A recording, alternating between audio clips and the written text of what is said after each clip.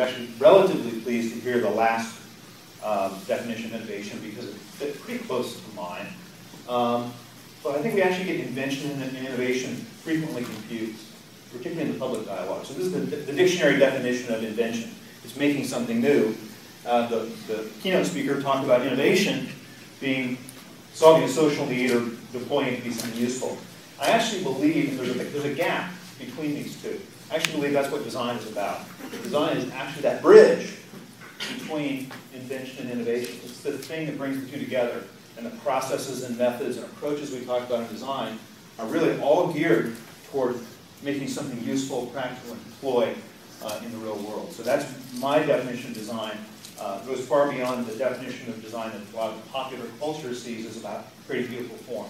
Well, that's a part of it. That's only a small part of it. So that's the perspective that I have on design. And as I mentioned, the public dialogue, I think, often gets invention and innovation confused.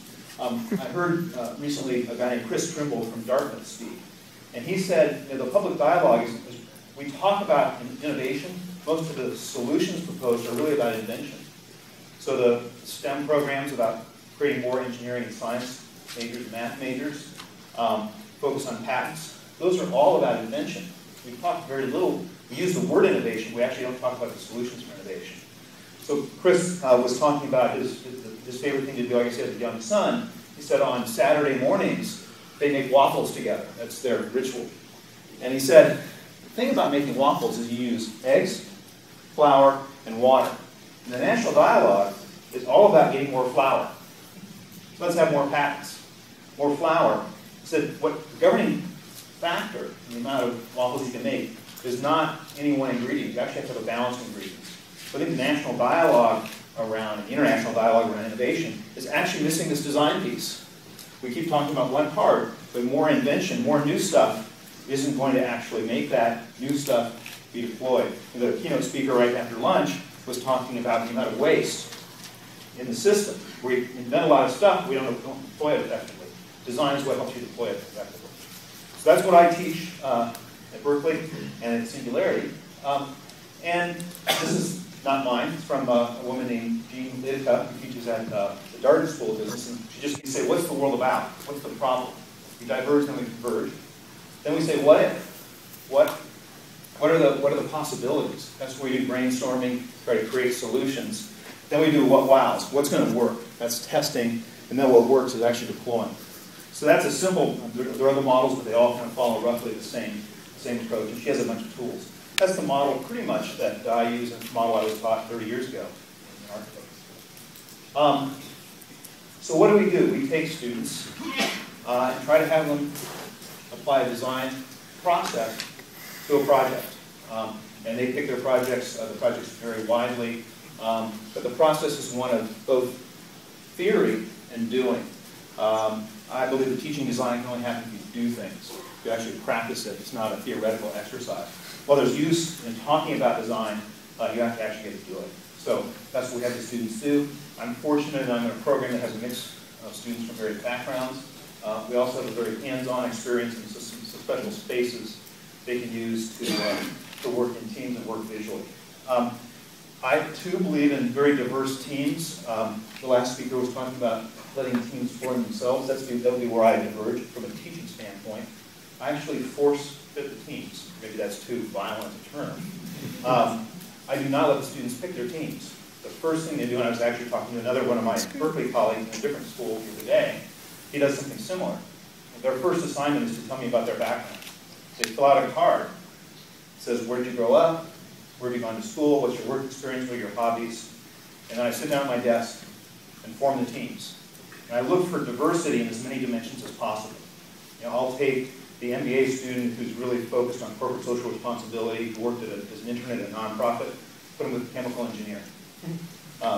Because what happens is you actually, through that diversity, there are two things that happen. One, you learn to work like you work in the real world, because you do have to work with all kinds of different people.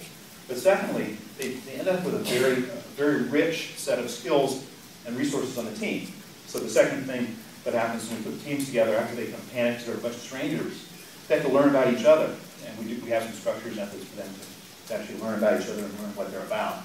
and they inventory their resources. Because one of the things they have to think about is they solve the problem, design problem.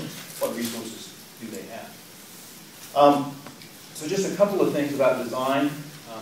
Just a quick view of what it's about. Here's sort of four big principles. One is to start with the user. Maybe.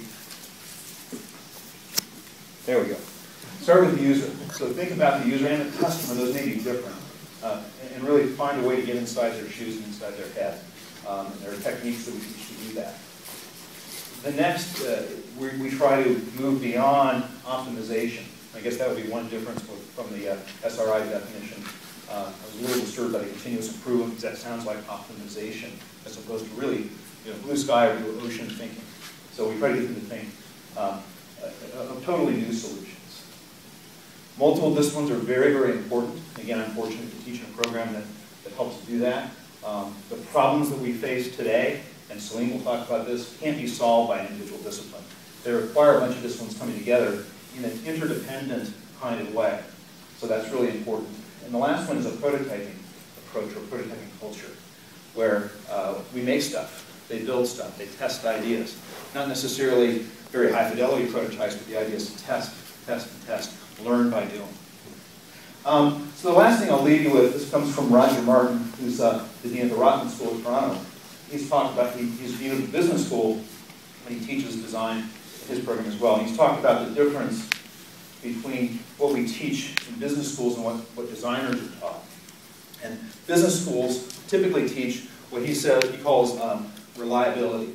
What we're looking for in the MBA program is often to come up with the right answer, that one right answer, and we're often looking at managing risk. So a lot of our techniques are around mitigating and managing risk and understanding it.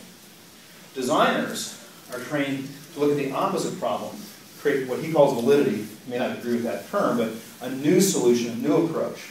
So business students or business people are taught to drive out variation. They're taught to throw out the outliers. So think of things like Six Sigma. What's the outlier? What's causing it? Let's get rid of it. Well, on this side, what these guys are trying to do is find outliers, because that's where innovation comes from. Where's the outlier? Why is it there? And what can we learn from that? So we have these two cultures that education are quite different. A lot of what we're trying to do is to bring them together.